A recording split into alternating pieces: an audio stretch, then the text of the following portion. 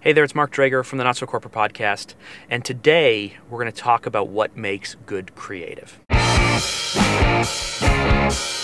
So we got a question in from a viewer, Ruben Isaac, who asked on YouTube, what makes good creative? In my mind, there are four things that I think you should focus on when you're thinking about creative.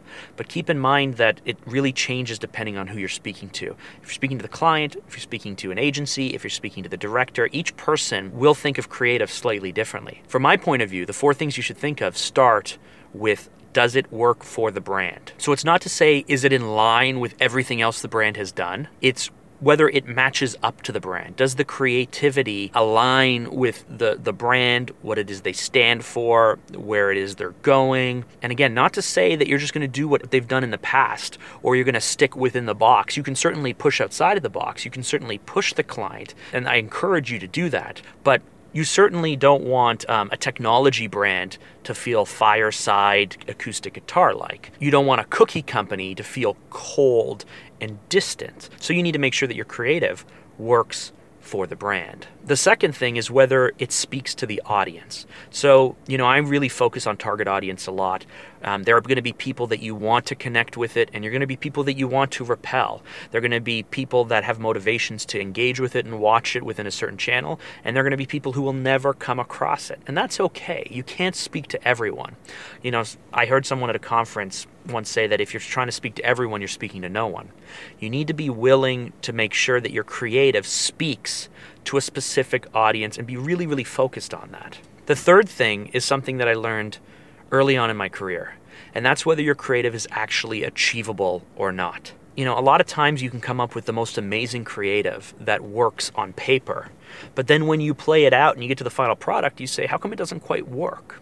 And that's because, in my opinion, too many people are tied to their concept or their idea or their creative, and they ignore whether it's achievable or whether reality can tweak it here or there. Imagine that you had a scene where there was a little teddy bear that was brought to life, and a little girl runs across the room and hugs the teddy bear. Okay, so you have the moment to be really engaging and really interesting, and let's say that that's the creative for the piece. Kind of simple, but that's what we're going to work with. Let's say now the client says, well, I don't really want it to be a teddy bear. I want it to be a whale because the whale is in line with our brand and this is what we're doing. We go, okay, great. Now a whale's coming to life. They say, well, we can't really have it just be a little girl. We need it to be a little girl and a little boy because we need to be gender inclusive. We need to make sure that we have both those people. And if there's a way we can be multi-generational and perhaps have a grandparent in the background, and as well, I'm worried about them all being a Caucasian family, so can we have them be multicultural as well?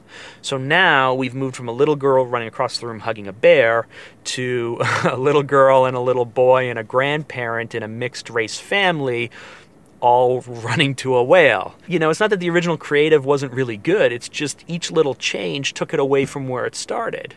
And so either you need to stay with what's going to work on paper, or you need to be willing to adapt and say, the final product isn't what we originally pitched. It isn't the original creative because each little change and iteration has taken something away from it. I would much rather have a simpler creative that is achievable, that you can stay with, that will support the room for change as you work through the project, than a really ambitious creative that is very, very unlikely to pull off, that is technically challenged or what have you. It's not that I don't want you to swing for the fences. Swing for the fences and push and do the very best work you can, but just be realistic to see whether your creative is actually achievable or not. The fourth and final thing is whether the creative will help the client stand out. Now, a lot of times clients think that it's them versus a competitor, but the truth is it's not what they produce and whether it stands up or helps them stand out against what the industry is doing or the competitor is doing. It's whether what they're doing is going to stand out in the minds of the audience from every other piece of media they come across. So we had a client that was producing a project that was a surprise and delight. They were arriving and giving this amazing gift to these people, and they wanted to be over the top. What I had to remind them of is the fact that if I'm watching this in the greater world and I'm a viewer, you're not competing against what other companies in your industry are doing to surprise and delight clients. You're competing against all media. You're competing against, extreme home makeover challenge, and, you're competing against every piece of content that has shown up at some place and surprised someone and delighted them. That's what you're competing against. Yes, we're going to do something that's better than anyone else in your industry, but within the social world, we need to make sure that your creative stands up against the scrutiny in the viewer's mind against every other piece of content. That's a really high bar to hit, but that's what you should be aiming for. Now you're going to say, but earlier you said you should do something simple. You shouldn't swing for the fences. There's a difference here. We need to produce something that will be on the same level of every other piece of medium and will stand up for it. That's the goal. That's what we're aiming for. That's what we need to hit. But you can still do that within what is realistic and achievable creative. I know that was a bit of a longer answer. I hope I answered your question, Ruben. And if you have a question of your own, feel free to leave it in the comments below and I'll make a video answering it for you if I can. If you like what we're doing, please subscribe to the channel, share, leave a comment. I'd love to hear from you. We'll see you next time.